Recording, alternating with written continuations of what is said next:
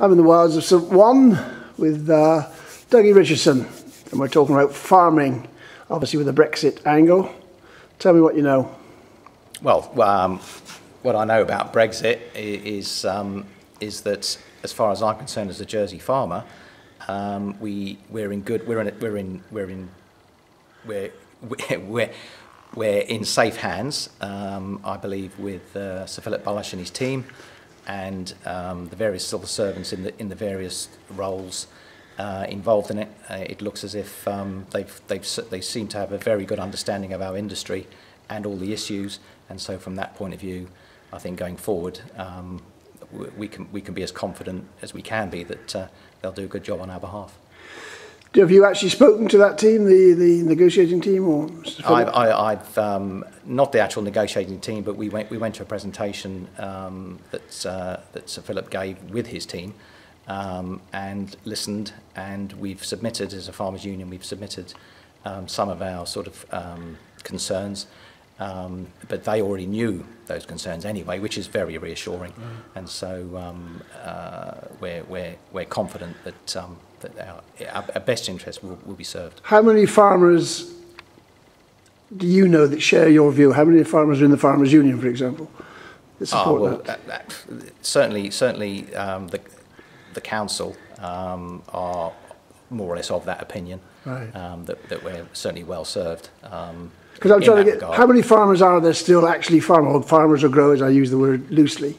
Can't know the number of dairy farms, for example. It's a very small number of dairy farms now. Well, I read, if my memory serves, it's something like 27, I think, farms on the island. I'm not sure if that's including dairy farms, but it's something of that order. Right. About 27, 30. What would you count if somebody's got a patch of ground and they grow potatoes on it? At what stage do they become a farmer, as far as you're concerned? How big do they have to be to become a farmer? Does it matter? I think it depends who's doing the classifying on that one, and for what purpose. But you can be a farmer just working. Because I can't quite grasp now, because there's two main companies doing the Jersey Royals under the Jersey Royal name. One's a Scottish company and one's an English company. But one of them doesn't actually do the farming. They just buy the produce. They're both Scottish companies. Both Scottish, yeah. They just buy the produce, or they don't seem to actually do the farming themselves. So no, Jersey Royal is a fully integrated company that does grow. Right. And the other company, Bartlett's, who we grow for, right. Operate by us doing the growing. Right. And they do the selling. I mean, obviously we don't know what's going to happen under Brexit, but the fact that you say that, I thought only one was a Scottish company, because obviously we don't even know what's going to happen to Scotland, do we, under the UK scenario as far as Brexit's concerned. Could that be a scenario which might cause problem, the fact that they're Scottish companies? No, because these companies, they've got offices in the UK as well, so it's not really an issue. No. The selling of your products, because I remember going to Bartlett's, I think it was, I went to a talk when they first came over here, and they said the Jersey Royal name was well known in France, and they were really going to push marketing in France. But it certainly wasn't my perception that the Royal name was known in France, and I don't know whether that's something they've done. Have they pushed the Jersey Royal in France? There have been some sales in France, but they've been very limited. Right. And I can't comment any more than that, only that I know that they are limited. I mean, you've got some very innovative ideas yourself about marketing Jersey potatoes. I do. Is that supported by the industry generally, or is that just your own initiative? It's some of my ideas at the moment are my ideas. Right. They kind of garnish a little bit of support, but obviously, ideas are one thing, action is another. Because at the farming conference I went to, the last one, they were saying about the actual demand for potatoes is diminishing. There's all these other products available, rice and all the different things that people are eating now, pastas and different things. The actual sales of potatoes are diminishing. Is that something you know as far as the Royal concerned? Is it an expanding market? They have been falling. People's lifestyles have changed, and we just have to be if I can say it rightly, innovative, is that the word? Or we have to innovate to attract people to buy the product. And we've had some success locally with our product, and we've certainly brought people back to buying Royals that weren't buying them before for various reasons. They are buying them now, and that was quite heartwarming. As far as the potato is concerned, do you see the Royal as being the product? Because it's just that Jersey Royal Experiment, they had a potato called the Gem, which I sampled, and I found it an excellent potato, but it didn't pursue it. I think it is a Royal. I think it's just a Royal called Gem. Is it? Or a small Royal is called Jersey Pearl, or right. It can be the same potato. You can just call it something else. But they weren't marketing it as a Royal. They were going to market it as a Gem under a different name. Would that matter? Ultimately, from your point of view, how important is it to keep the Royal name? That's what I'm trying to get at. It's very important to always maintain quality and always maintain a brand, any brand, and look after it. Right. That's something the States, I know, are quite keen to ensure, which is good. From your point of view, do you export much to France? Not that no, because our exports go through Bartlett's. Right. So you don't actually know where their products finish up. They don't tell you. Or... I know where most of them go, in a roundabout sort of way, but I couldn't give you the specifics. Because they've got their own set, and they're not necessarily tied to supermarkets as some producers might have been. I don't understand the marketing of Bartlett's, but they're big enough to have their own marketing organisation, aren't they? Well, yes, they are. They are. They decide where they're going in cooperation with their customers. Right. They must have invested millions into their plant. I mean, they've got a plant out there which is for washing potatoes, but it's not operative all year round, is it? Is that still a problem for growing agriculture? What to do in the winters? Well, that's a matter for Bartlett's. It's not for me. It's not for agriculture generally, because that was always the importation of labour, for example, was always an issue. But okay, if you brought people in for a couple of months, they disappeared. But does that still work? Can you still do that? To do the seasonal work? Oh yes, there are farms. For example, we're down to a staff of 2 at the moment. Really? From a peak of 22, and we'll have staff coming back in 2 weeks' time. Right. One will come back, one will leave, and then we'll have an influx of about 12. Will be coming in around about the 15th of October for the standing. Oh, really? And they'll then leave around about third week in November. Because Binet, we used to bring in several hundred Polish workers, I think altogether about 900 workers or something, a phenomenal number of workers used to bring in for their potatoes. Obviously that is a potential Brexit problem, whether they'll be able to import them from the European countries. That's obviously not an issue if you're talking about small numbers of people. No, the issues for importing labour simply they change. So, for example, we as an industry might have to look at a work permit scheme, but that wouldn't be a problem. The main thing is if the workers want to come and work, and we want them, you find a way of making that happen. Right. And it could well be that we have to reintroduce work permits. That's one. You're confident that the team will be able to negotiate that you can have work permits. That's the view. I don't know if I'm confident that, if they could or if they couldn't.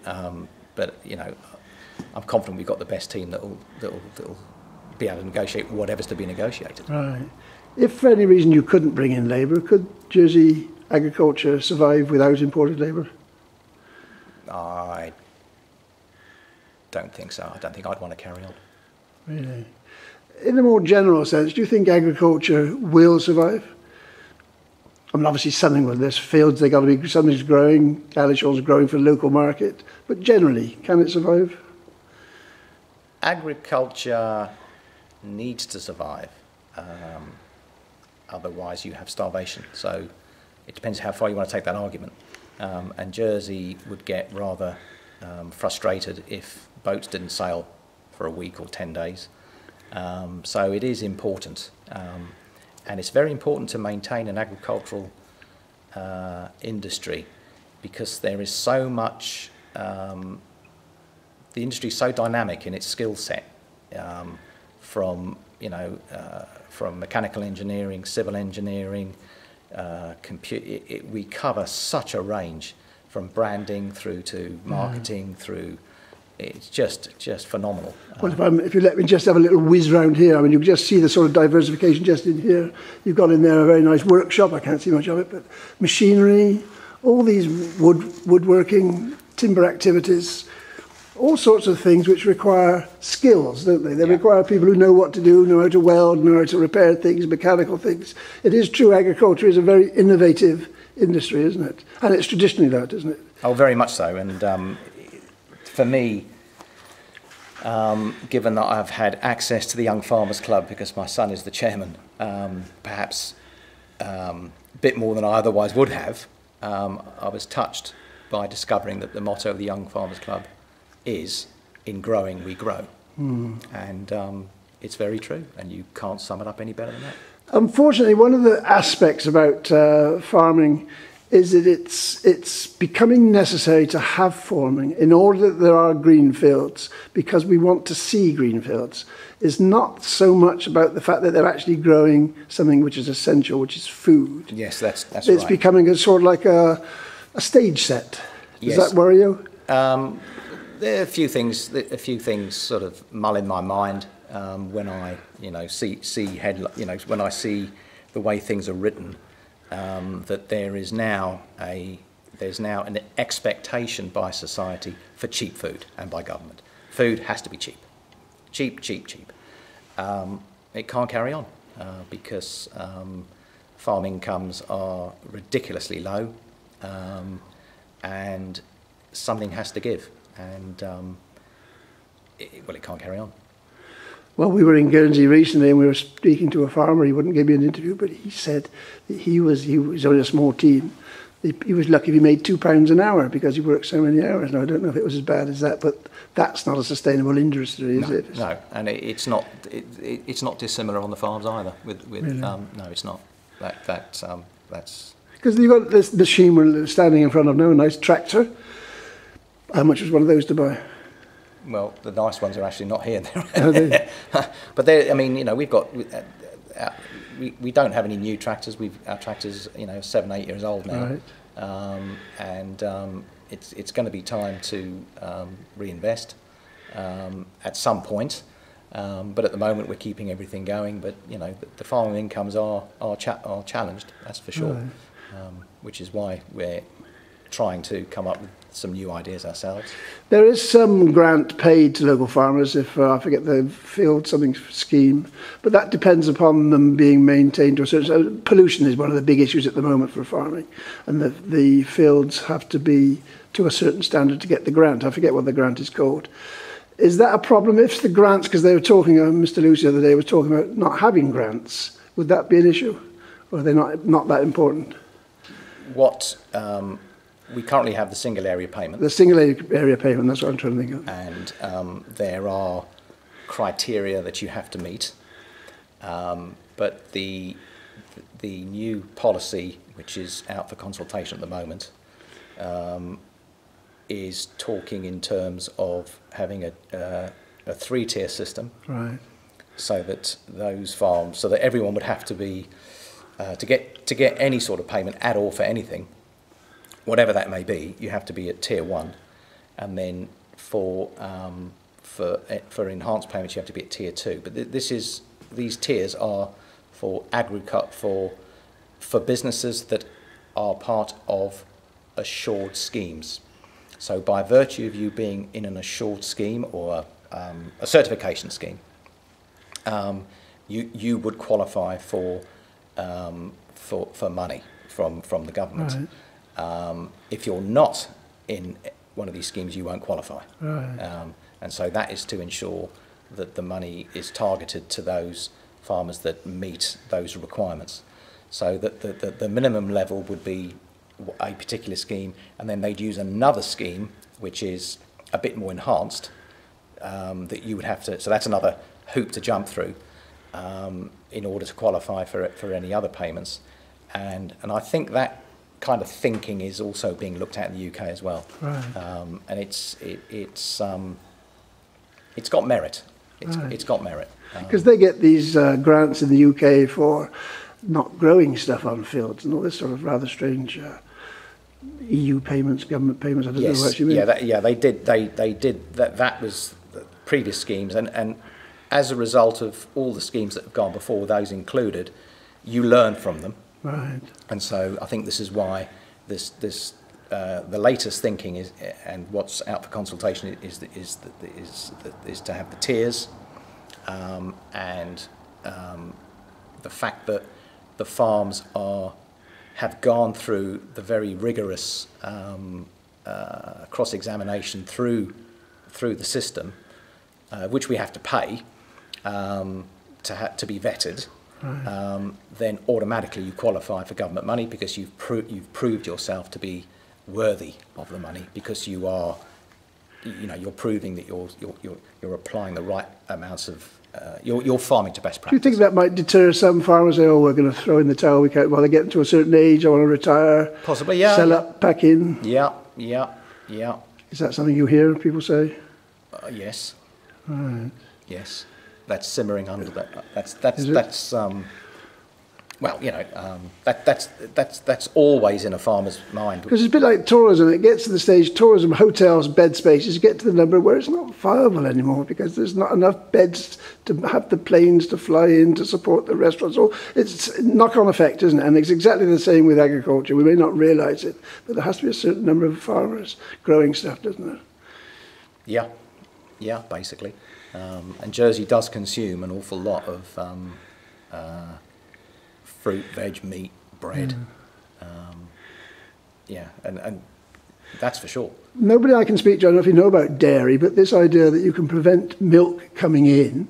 Now, I know it's not directly a European Union arrangement, but are you optimistic, fairly confident that will continue, that they will be able to stop milk being brought into Jersey?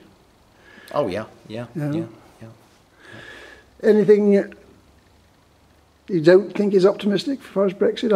I'm a bit of a Jeremiah on Brexit. I fear the worst, but so it's nice to hear somebody who's confident. But is there anything about it which does worry you? Not really. I've got far bigger things to worry about as a farmer.